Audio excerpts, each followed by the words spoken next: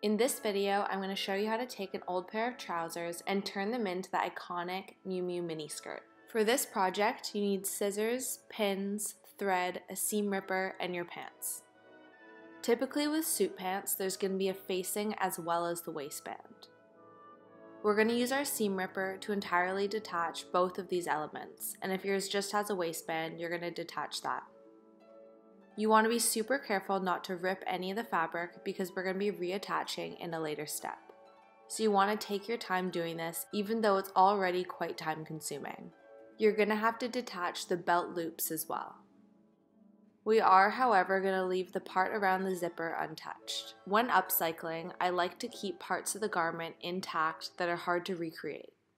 And as you can see here, I'm just unattaching the belt loops completely. With the waistband detached, we're now ready to move on to the next step, which is going to be unstitching the crotch. I'm placing a pin up to where I want to unstitch, which is just below the zipper. Then I'm going to do the same for the back. This pin is going to be placed right where the seam starts to curve. Then using my seam ripper, I'm going to unstitch between where I placed my two pins. And then you're going to unstitch the inner leg seam as well. The opening should now look something like this. We're going to cut some of the length off of the pants because it makes it a little easier to work with, but we want to leave enough excess that we can determine the length of the skirt in a later step. You also want to keep the legs of the pants because we'll also be using these in a later step. We're now ready to pin and sew the front and the back of our skirt. So what used to be the two back legs, we're now going to attach right sides together and pin. Flipping this right side out will give you a good idea of what it's going to look like when you sew where you pinned. As you can see for mine, the pockets are still a little spaced out, so I wanted to bring them a little closer together. And I'm going to do this by repinning a seam that's a little closer to the pockets. We're then going to do the same for the front of our skirt as well, pinning together that new seam. With both those seams pinned, you're now ready to sew together with a straight stitch. When you're finished sewing, you can then cut away all the excess fabric on the outside of that seam. If you try your skirt on at this point, it should still be fitting quite loose, which will be fixed when we add the pleats. But the next step is to deal with our pockets. We want to make our pockets smaller, but not small enough that it's not going to fit our hand. The reason we're doing this is because we want to remove any extra bulk from the waistband. So we're going to place pins to determine the new size of these pockets. And then we're going to do a top stitch up until where we placed our pins on both of these pockets. In my case, I have a coin pocket as well, which I'm also going to stitch down. With the tops of those pockets now stitched down, I can start to remove some of the fabric that's cluttering up the waistband. But I need to make sure that I pin a new shape for my pocket, starting where the top stitch ends. Then I can cut away and unstitch all that excess fabric on top, including if your pants also have a coin pocket. The reason for all of this is because all of the excess fabric will just get in the way of our pleats. So the goal here is really just to remove as much of the unnecessary fabric that we can.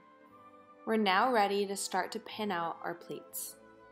We're going to add 2 pleats onto either side of the skirt, and they're both going to be knife pleats, with the top layer of the fabric being the center of the skirt. The second pleat I'm going to make is going to be right around the pocket, tucking the pocket underneath the layer from the pleat. I did both of my pleats about 2 centimeters deep, but this is totally up to you and really depends on how much extra fabric you have in the pants. Then use your measuring tape to create symmetric pleats on the other side. As you can see on the other side, I haven't removed all that extra pocket fabric and it's quite a bit more bulky. So we're going to go in and do the same steps that we did for the other side and remove all that extra fabric. Now when doing the pleats, it's important that the skirt fits you around the waist, so you want to try it on a lot and make adjustments to the pleat if necessary. And what I mean by adjustments to the pleat is to make them deeper or shallower until the skirt fits comfortably around the waist.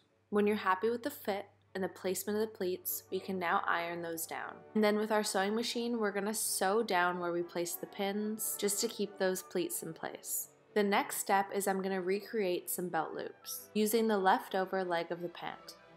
This step is very optional, but the belt loops that came with my pants were quite a bit thinner than the ones on the MIU skirt, so I wanted to make 6 belt loops that were a little thicker and a little closer to the design. I made mine about 4 centimeters in width and about 10 centimeters in length, but I can make adjustments to the length later. So as you can see, I'm just going to tuck these pieces underneath the waistband as I reattach it, and these will create my new belt loops. I'm now ready to start to reattach the waistband. So I'm going to do this in steps, starting with the front of the skirt up until the side seam. So I'm just going to pin down the waistband until I reach the side seam, and then leaving about 5 centimeters extra past the side seam, I'm going to cut that waistband. And I'm going to do that for both sides of the skirt, remembering to insert my 2 front belt loops. And again, cutting the waistband, leaving some excess on the other side of the seam. Okay, now flipping our skirt to the back and taking the piece of the waistband that we just detached, we're going to repin it to the skirt, aligning the back seam of the skirt to the back seam of the waistband. And I'm going to place 2 of my belt loops here as well, on either side of the back seam. The placement of the belt loops is really up to you. And then I'm going to continue pinning along until I reach the side seam.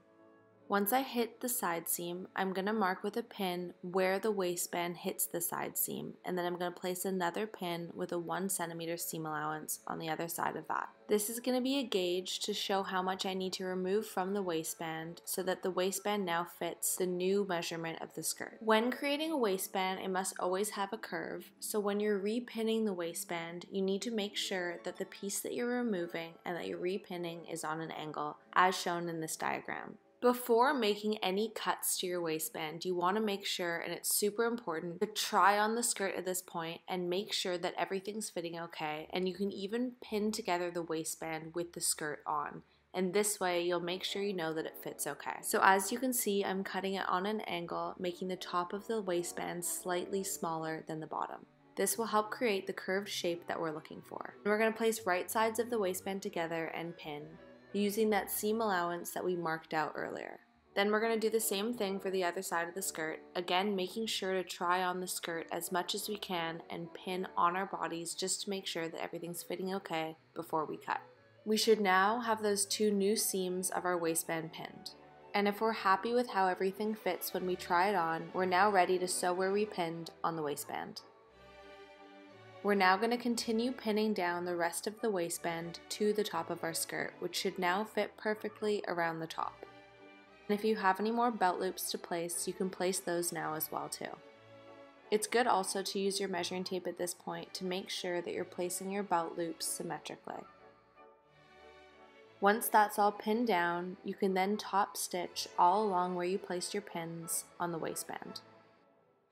Again, because mine has facing, I just flipped it out of the way when sewing. The next step, I'm going to sew down about 1 centimeter below the waistband all of the belt loops. This is again just to help create the look of the belt loops on the MIU skirt. Then from the waistband, I measured 8 centimeters for the length of all of the belt loops, and I folded them over at the top and pinned them down. I'm going to do this for all 6 of my belt loops, cutting them to the right length, folding them over at the top, and then pinning them down. Once I'm done with all my loops, I can do a top stitch along everywhere that I pinned.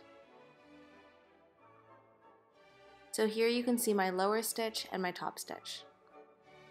We can now finish off the inside of the pockets, which is just going to be folding in that extra fabric and doing another top stitch. This will help just create a cleaner finish and sew up the holes in the pocket. The new size that you determine for your pockets is totally up to you. The next step, we're going to finally cut the length for our skirt. As most steps for this project, it's really important that you try it on. And then you can place pins and use your measuring tape to determine the exact length that you want for the skirt. And once you're sure, you can cut away the excess. Now moving on to the final step, as you can see, my pockets are poking through a little more than I'd like, so I'm going to use the same technique that I did before by cutting away the excess and just folding in the seam allowance and pinning it down.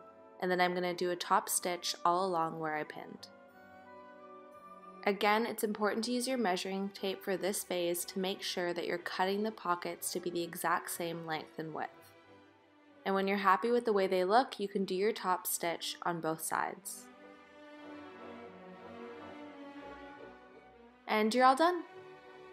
Thank you so much for watching, and if you liked this video, please subscribe.